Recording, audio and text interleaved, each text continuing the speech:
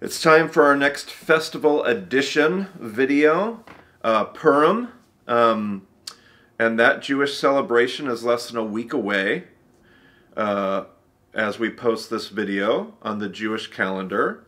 So it's time to do another conversation, and this video is our most recent, our latest, in a whole playlist that we've been doing now for this is going on 3 years. So every upcoming holiday we post something to reflect on, all those kinds of things. So there's a whole playlist that you can find on the YouTube channel, and you can just kind of start at the beginning and work your way through that whole playlist. And we look at different things, and you can go back and see last year's conversation. So we've talked before. We actually started the whole playlist with a 2-part video about Purim. And we kind of start by talking about the observance of the festivals in this playlist.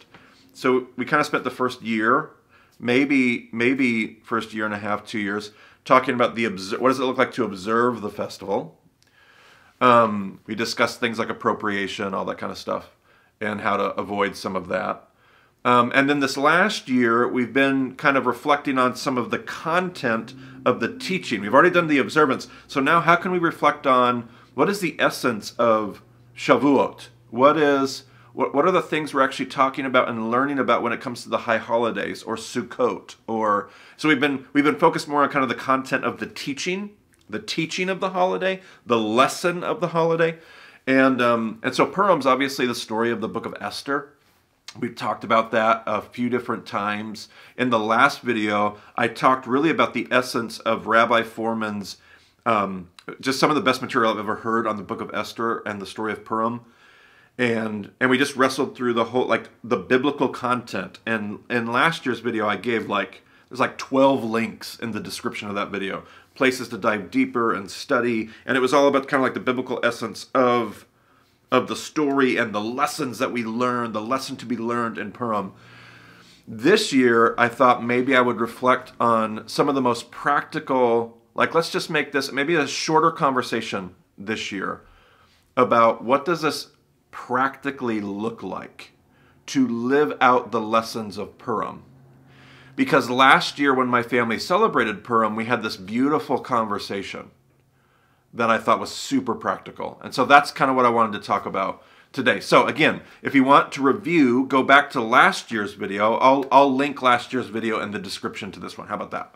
Make it easy for you. And you can kind of watch that and remind yourself of what we talked about was what Purim teaches us and tells us is that Esther and Mordecai, they live under Persian Empire. They live in a Persian Empire that is very pagan, very Gentile, and they're trying to live as a light to the Gentiles. They're trying to figure out how to bring, we would say things like the kingdom of God into the kingdom of Persia. How do you start to do that? And obviously in the story of Purim, the Jews are under attack. There's a literal date that's been identified for their extermination. And Esther has to deal with this. She has to save her people. She has to save her people by being unbelievably shrewd and having an unbelievable amount of wisdom. And she ends up being this model for us, her and Mordecai, but Esther, is this model of what it means to engage empire with shrewdness. Walter Brueggemann would call it accommodation and resistance. I'll put a link to his book that talks about that. It's called Out of Babylon.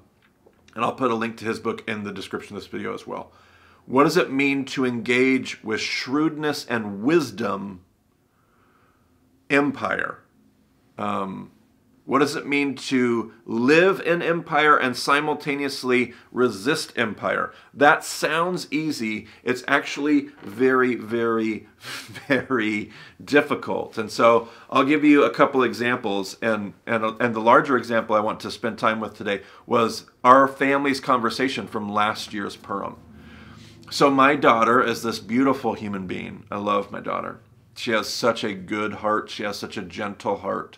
And she wants to be about goodness. My daughter struggles being in a room where we're not doing the right thing, being in a room where people aren't following the rules. My daughter struggles with that, right?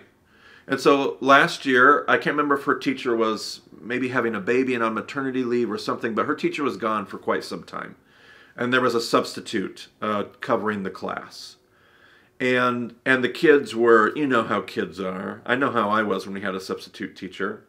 You are not behaving. You are not giving the substitute teacher the same amount of respect that you would give your normal teacher. And you are not doing what the teacher has asked. Now, my daughter knows very clearly what the teacher has asked of the class, what she's assigned the class, and what she wants the class to be doing. The class is not doing this, and this is upsetting my daughter. You see where my daughter's at, is my daughter is living in, like, I'm not empire, but my daughter is living in a world, in like, the world not as it should be, and she wants to live in the world as it should be. She finds herself in the middle of Persia, to use a metaphor, and she's wanting to do what God desires. And so my daughter emails the teacher at home and tells the teacher what's going on in her classroom. And so then the teacher responds by sending a class-wide email back to all the students telling them to get back to work and to, obey the substitute and do the right things, right? Now, the class was on to my daughter. They knew, because they know who my daughter is, and they knew. They were like, Abby, did you write the teacher? And my daughter said, yes, I did. And you can imagine, right, how many friends that made my daughter. I was actually super worried for her. I was worried she was going to be bullied, and beautifully she wasn't. She got out of that. I mean, her friends were not happy with her. Her class was not happy with her. She did not. And so this became this beautiful case study for my family last year at Purim, because it was that same week that we celebrated Purim. And we said, here's the problem.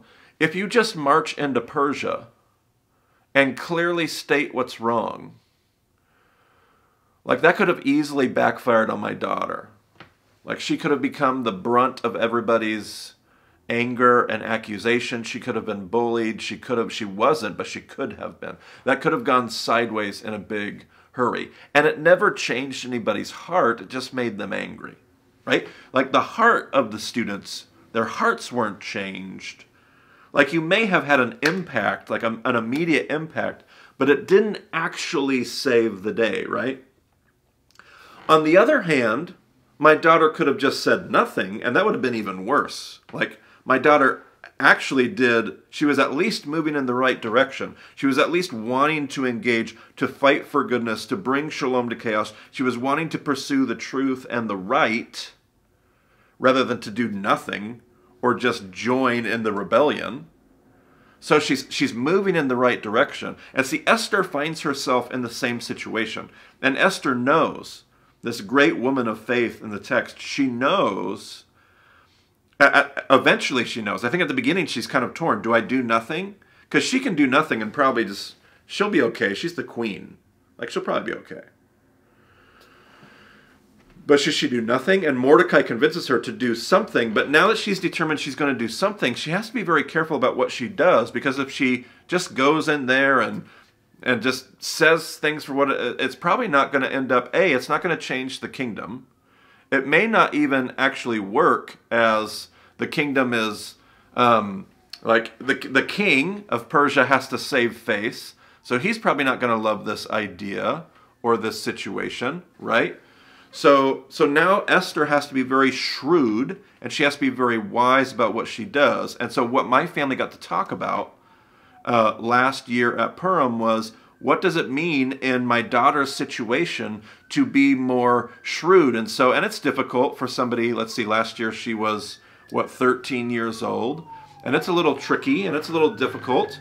Just don't mind the siren as it goes by my house in the middle of me filming a video. But she doesn't have, like, my daughter, she's 13 years old at the time. She doesn't have, like, all of this deep life experience or deep wells of wisdom. But we were able to talk about, okay, what's a way that actually How can you potentially engage the class, ask people to do the right thing, encourage people to do the right thing, set a particular model? What are all the things that you can do to actually change the culture of the classroom? And it might be slower, it might be less efficient, it might be, but in the long run, it actually changes more hearts, changes more, not just behavior, but changes who we are and impacts lives in more ways than simply writing the teacher and getting the teacher to respond. And you see how that and you see how that's full of like complexity? Do you see how that's full of ambiguity and gray? It's not black and white. You see, that's what we always want. We always want our life of faith and our decisions and our actions and we always want it to be clear-cut, clearly fit into clear categories. We always want clarity, black and white. Life's not like that. And Purim, sometimes it is. Sometimes it is really straightforward. Sometimes it's not complex. Sometimes you know exactly what you need to do. And praise God when that happens. And then you just have to respond correctly. But sometimes life is unbelievably tricky. And what God invites us to become is shrewd and wise. One more example. I was having a Q&A with a small group the other night, and somebody asked me this really good question. They said, you know, you have this podcast and you do these videos on YouTube, and you're trying to teach about truth, and you're trying to talk about the Bible and having a better reading of the Bible in ways that are going to rub against the status quo, in ways that, and they said, and you're a support-based minister, like you need donors to give to your ministry in order for you and your family to not just, and there's other people that work with you. Like if you say the wrong thing, you could lose support. People that you employ could lose their jobs. Like they kind of, and it was a wonderful question. And it was the same thing about Purim put on display.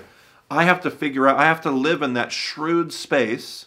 I have to practice wisdom all the time in figuring out what it means to make a difference without just coming in, guns a-blazing, making a huge splash, and kind of essentially screwing up the overall plan. Because Esther could have, in the book of Esther, Esther could have screwed up the whole plan. That could have very easily taken place, right? She could have very easily just gone in there and not saved the Jews and not even saved herself. And she could have been trying to do the right thing and actually screwed up the whole story, right? This is what Purim invites us to learn. Like, don't just go in and see, our world today does not encourage us. The world of social media asks you to take sides and to be loud about taking sides and to be clear about taking sides. And the world today does not incentivize like acknowledging complexity and nuance. That's a hard thing to do in our world. And we love to force people into corners because you're either on my side or you're not. You're either going to do the right thing or you're going to get canceled. You're either going to, and it is difficult to live in this space where it's like, it's one thing for me to take a stand on Twitter. It's another thing for me to actually make a difference. Right? It's easy for me to sign up and make sure I wear the right jersey. It's another thing to actually bring about the right kind of change in the world. How am I going to do that? And I don't have, like, this YouTube video does not end with some beautiful resolution and some wonderful teaching point and an easy application. This video is here to say this kind of complexity, this kind of unresolved ambiguity is exactly what Purim affirms, encourages us to engage with both hands, and to remember about our own story. Because our story has been made by people that live in that very space. So that's my reflection for Purim this year. I hope it's compelling, helpful, whatever it might be. And I hope that we can keep having more beautiful conversations at the festivals and the holiday celebrations and stories and the teachings that we find inside of them can continue to teach us and pull us and shape us into the people that God wants us to be. So until the next Festival Edition conversation, we'll talk to you then.